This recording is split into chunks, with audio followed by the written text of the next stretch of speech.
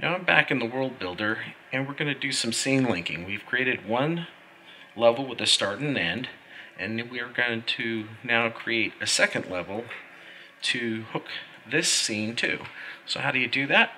Just open your story editor again, and we go to the box here. We go edit start.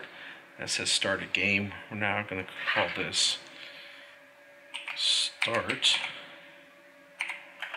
of level 2.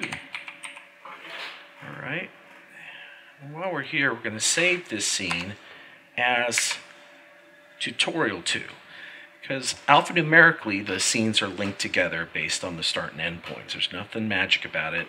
01, 02, 03, they'll link in that manner. So I'm going to save this scene as tutorial 2. Now we want to change end of level 1 is now going to be end of level 2.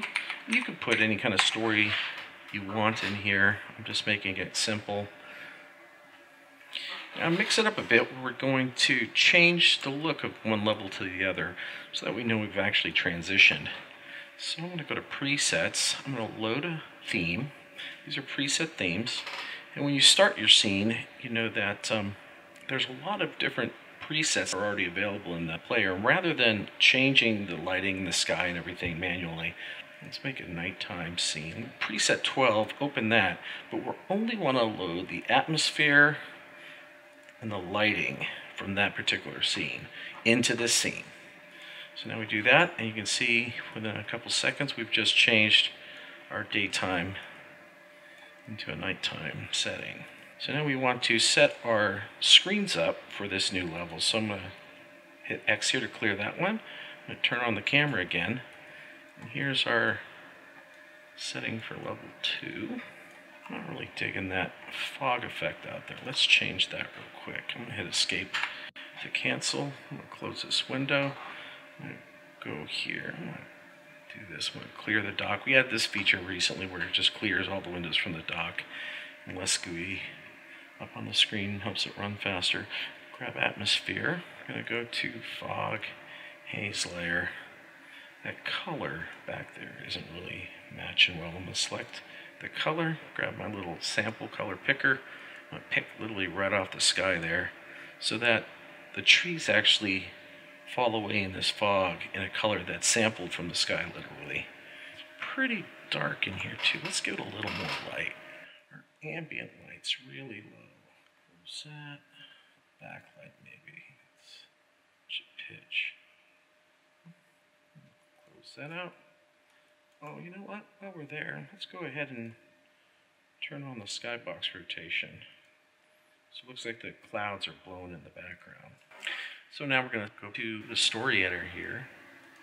We want to make a picture for our start of level 2 that matches our current layout here. Take a picture there. That's start of level 2. And then we want to go to end of level 2, remove that one. There's the end.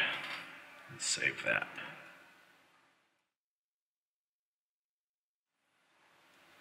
We'll go to our scenes here, and you see we have 1 and 2 now. Select scene 1, open that, start our game again, hit the continue button. You can make those screens in Photoshop or anything you like. As long as they're a ping file, you can give it your own little title, your own little logo, what have you. Add your own text in any other text editor if you like. You don't have to use the text that's in here. We're going to get this guy.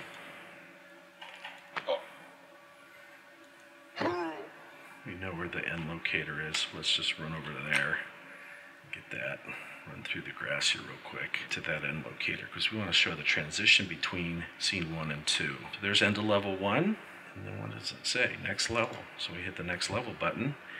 And then the next level loads for us. And here's the start of level 2.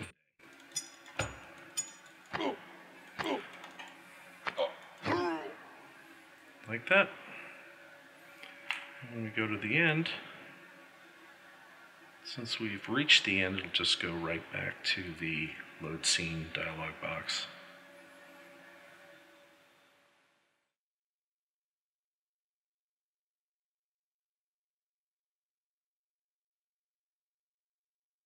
So that's the end of this tutorial. Thanks for watching.